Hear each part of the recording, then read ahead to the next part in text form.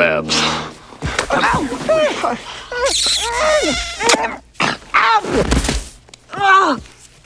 Boy, do you know how to pick 'em. Let me ask you something. Is this relationship really solid? Do I have a shot at her at all? Excuse me. Sure. Have I overstepped my bounds? Just tell me. Come on.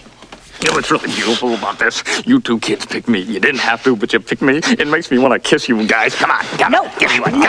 All right, all right, let's get down to business. You're right. I got a card around here somewhere. Here. Who do I have to kill? Here, hold that for me, would you? There. Whoa! There you go. You don't have to kill anybody. Possession. Good. Learn to throw your voice. Fool your friends. Fun at parties.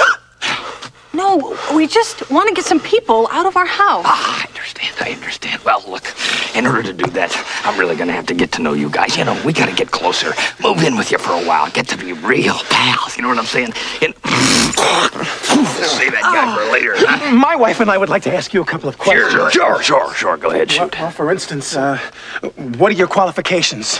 Well, I attended Juilliard. I'm a graduate of the Harvard Business School. I travel quite extensively. I lived through the Black Plague, and I had a pretty good time during that. I've seen The Exorcist about 167 times, and it keeps getting funnier every single time I see it. Not to mention the fact that you're talking to a dead guy. Now, what do you think? You think I'm qualified? What I mean is, can you be scary? Oh, I know you're asking me. Can I be scary? What do you think of this? You like it?